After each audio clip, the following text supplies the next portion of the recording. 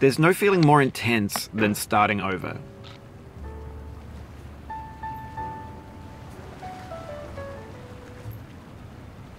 If you deleted your homework the day before it was due, as I have, or if you left your wallet at home and you have to go back after spending an hour in the commute.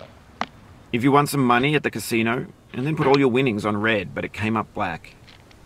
If you got your best shirt dry cleaned before a wedding and then immediately dropped food on it.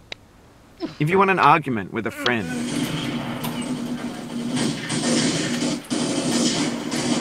And then later discovered that they just returned to their original view. Starting over is harder than starting up. If you're not ready for that, like if you've already had a bad day, then what you're about to go through might be too much.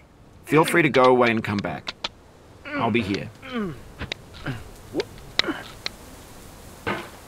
Alright, thanks for coming with me on this trip. I'll understand if you have to take a break at any point. Just find a safe place to stop and quit the game.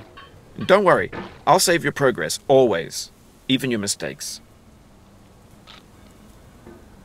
This game is a homage to a free game that came out in 2002, titled Sexy Hiking.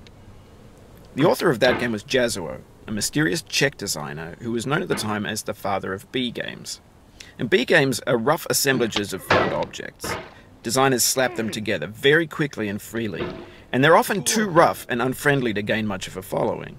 They're built more for the joy of building them than as polished products. In a certain way, Sexy Hiking is the perfect embodiment of a B game. It's built almost entirely out of found and recycled parts, and it's one of the most unusual and unfriendly games of its time. In it, your task is simply to drag yourself up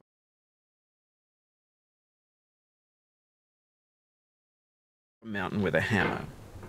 And that act of climbing, in the digital world or in real life, has certain essential properties that give the game its flavor. No amount of forward progress is guaranteed. Some cliffs are too sheer or too slippery, and the player is constantly, unremittingly in danger of falling and losing everything. Anyway, when you start Sexy Hiking, you're standing next to this dead tree that blocks the way to the entire rest of the game.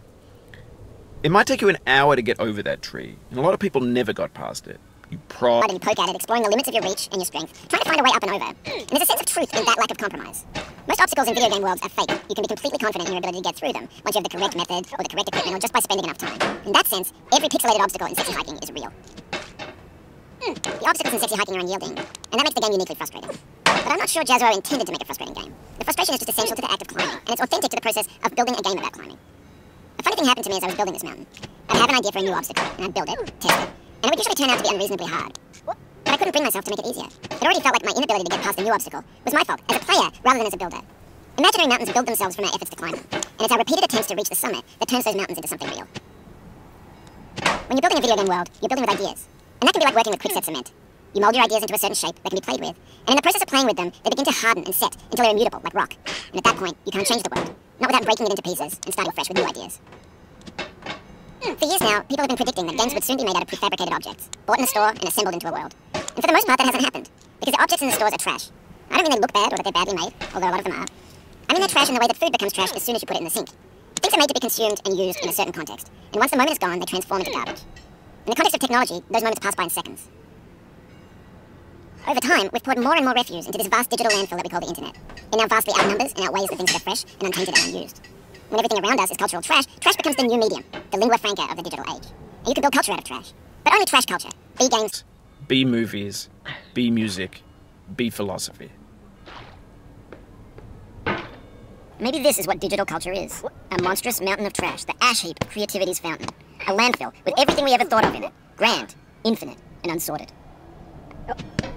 There's 3D models of breakfast, Gen X's fanfic novels, scan magazines, green screen Shia LaBeouf, banned snuff scenes on live.